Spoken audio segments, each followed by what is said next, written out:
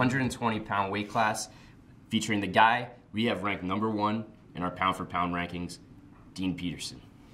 Well, Dean Peterson from St. John Vianney, Princeton University commit, and I mean, I think this kid is capable of doing anything on a wrestling mat, anything he wants. He has scored 30 points in one period. He has ridden kids out when he just wants to show he can ride. I think he's going to be matched against Brick Memorial Junior Vinny Santaniello in the 120 finals. They met in the Shore Conference final.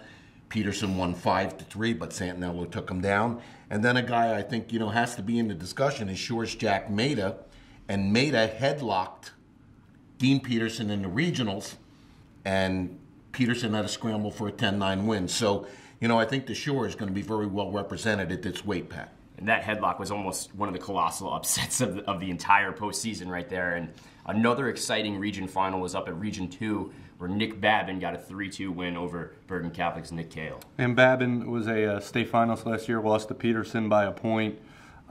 He's very long, he's tough on top, he's a pinner, and he'll give a lot of guys trouble because of that. And Kale's kind of the forgotten man here. I mean, he's placed in the top 4 in the state 3 times.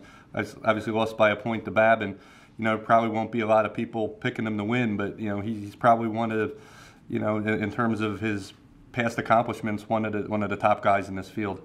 I want to mention a guy, you talked about Kale being a forgotten man, a guy, Matt DeStefanis from Randolph, took 2 years off from the sport. He's back as a senior. I think he has a fantastic story in AC. But just to bring this back to the top, let's make our picks. I think a lot of us are going to agree. We're going to take Dean Peterson, so I'm going to start. I'll take Dean Peterson. How about you, Bill? I might go a little different direction. I mean, Babin, we said almost beat him last year. He's been so dominant this year, and I think maybe if he can ride on top a little bit, maybe get some back points, he can win that title that evaded him. All right, Mr. Short Conference, what do you think, Joe? Well, I'll take Peterson. It's his to lose.